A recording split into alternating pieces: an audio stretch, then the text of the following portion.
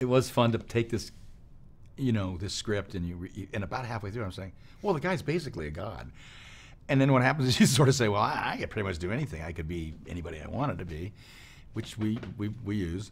But it also became, it was also very clear that what James Gunn had created was a very relatable, real story that a lot of people will, I think, connect with. A young man who's never seen his father, only heard him described as an angel and a jackass. It's like he had to create someone in his mind, and now he gets to meet him. And of course, the father's done the same thing because he's never seen him. And you have this real thing of getting to meet someone you've wanted to be close to your whole life.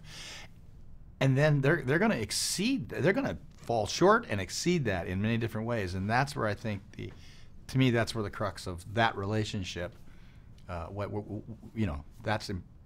what I think the audience can really look at and say, God, that's why the movie's emotional, I think. You feel that and you go, ooh, there's a lot here.